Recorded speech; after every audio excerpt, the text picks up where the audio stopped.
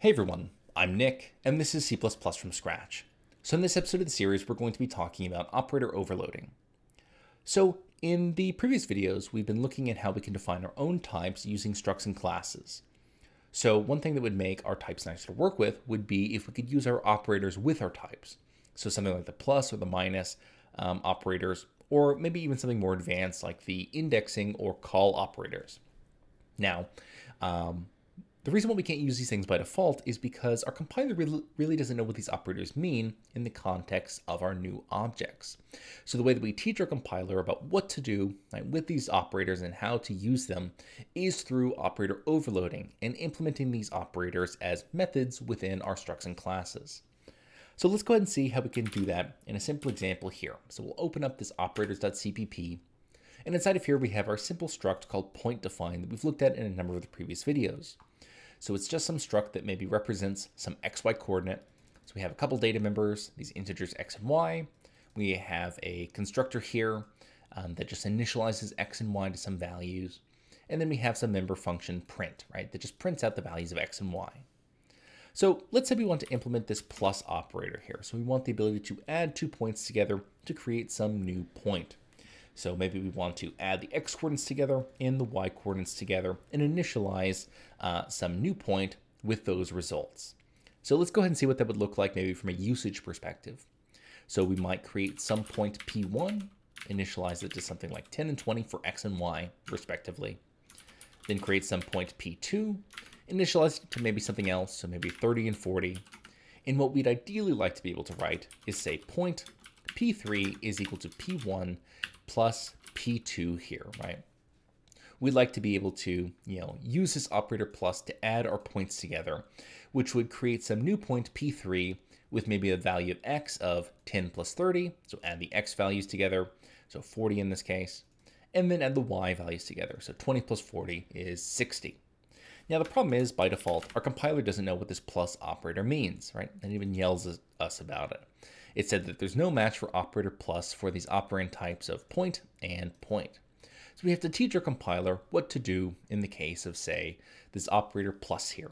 And the way that we do that is by implementing it as a member function within our struct or our class here. So let's go ahead and do that, right? So first we have to think about what is our return type going to be for this operator. So we're adding 2 points together and we're creating a new point, right, as a result. So our return type should just be some point, right? Something of type point. Then what are we going to use as a name for our operator? Well, we use this special name of operator followed by whichever operator we're implementing. So the plus operator in this case. Then just like a member function, we'll have some parens here where we can put our parameter list or a list of parameters rather. So in this case, what are we going to put inside of a parameter list? Now, what are we doing here when we do P1 plus P2? We're really doing P1 calling the operator plus of P1 and passing P2 as an argument. So up here, what we're really doing is passing some other point P2. Now we don't necessarily want to copy P2 right into this function, and we don't want to modify P2 either. We're just adding the values together. We're not modifying P1 or P2. So let's go ahead and pass it into this operator plus by const reference. So some const point by reference, P2 here, right? Or perhaps we could be a little bit better in terms of more general by calling this RHS, which stands for right-hand side. So why are we calling this right-hand side here? Well, very simply because it's the right-hand side of this operator we're implementing. P1 is the left-hand side. We're calling operator plus for P1. And on the right-hand side of this plus is P2, right? That's what we're passing in as an argument here. It's going to take the place of this parameter. So we can generalize this name to just RHS or right-hand side. And then we'll have some curly brackets here where we can implement what operator plus means, just like any normal function. Now to help explain a bit more about why P2, right, is this parameter here where we're passing it in as an argument to this plus operator, we can go ahead and rewrite this shorthand form of plus here to something a little more verbose but exactly equivalent. So in this case, instead of doing P1 plus P2, this is exactly equivalent to P1 dot operator plus with P2 as an argument. Right, at the end of the day, this operator plus is really just a member function of our struct point here that we're implementing right here. So P2 is going to be our argument, and we're calling operator plus from P1 here. And if you go ahead and look on the right-hand side of the screen, so the CPP reference page for operator overloading, you can see these different expressions for operators and what they look like as these member functions here, right? So this is a good reference to look at. Okay, so let's go ahead and go back to the shorthand form. Hopefully that helps explain why P2, right, is getting passed in here. So let's go ahead and implement this operator plus though. So what we want to do is create some new point, right? So we're not modifying P1 or P2, we're creating some new point P3, right? So what we can do is we can return some new point, right? So we'll put this type point here, and we'll go ahead and initialize it, right? So we'll call our constructor for point, and we'll return that new object that we're creating.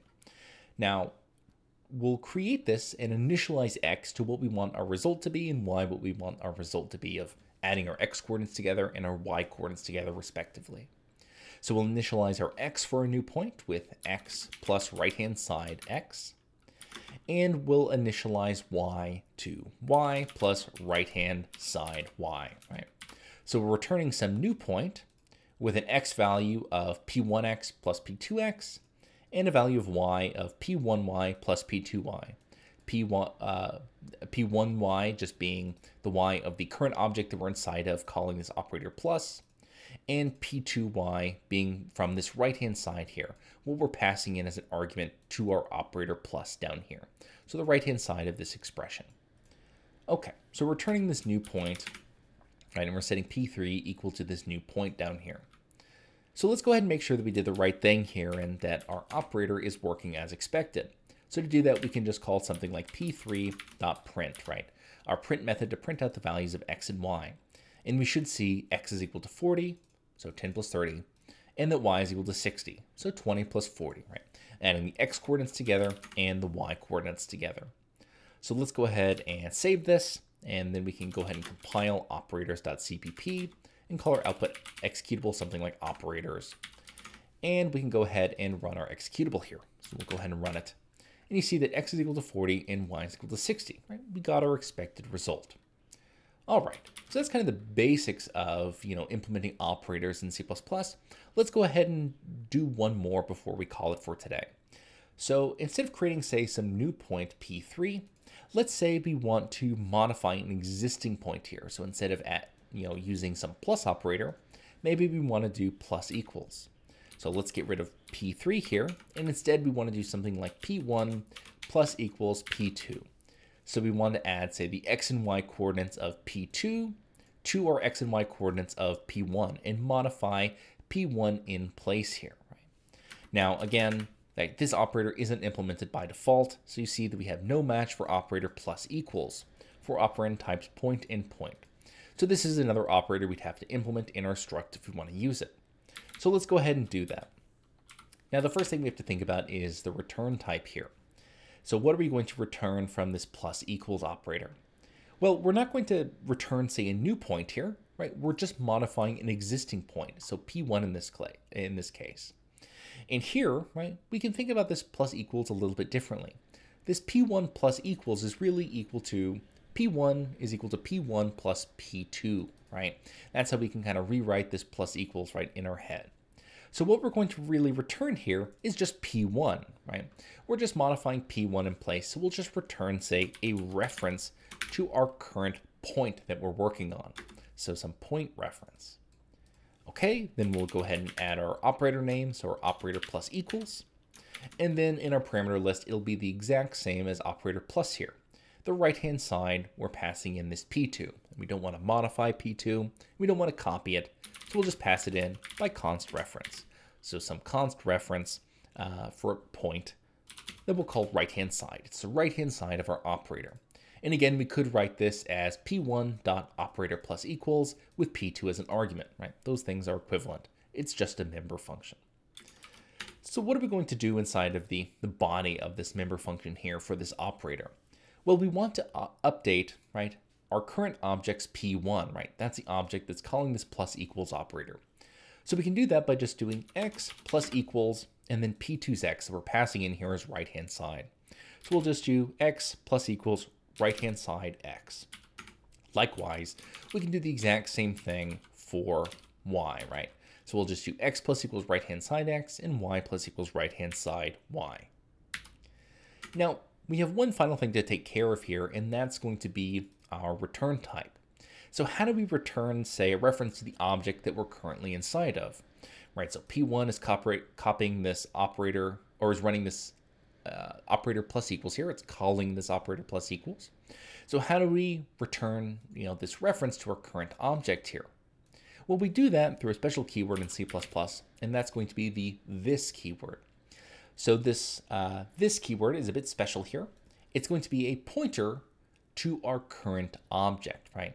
So in this case, we're calling plus equals for this P1 object. So this is going to point to P1 here, right, inside of this operator. So what we can do is we can return this, but dereferenced here. So, by default here, this is a pointer, right? We don't want to return a pointer here. We're returning some point by reference. So we'll just dereference our pointer this here. So this is a pointer to our point P1, and we're dereferencing that to get our point that gets returned by reference here. So remember, we're updating P1 in place, so we're just going to return P1 here. So we'll return this dereferenced. Okay, so let's go ahead and save this. And then down here, let's go ahead and make sure that P1 got updated from this plus equals operator. So we'll do P1 and then dot print, right, to print out the X and Y coordinates. So we'll go ahead and save this, and then we'll go ahead and recompile operators.cpp, call our output executable operators, and we'll go ahead and run it. And you see that X is equal to 40 and Y is equal to 60. So we updated our point P1 in place here using our newly defined operators. Okay, so that's going to go ahead and do it for today. As you can probably tell by looking at this operator overloading page on CPP reference, there's quite a bit you can get into and many situations where we would use or implement these different operators. Now, we're not going to cover them all today, but we will revisit this topic as needed in later videos. But I'll link this document below the video. And as always, you can find this and any of my other examples at github.com/coffeebeforearch. But that's going to go ahead and do it for today. As always, I'm Nick, and I hope you have a nice day.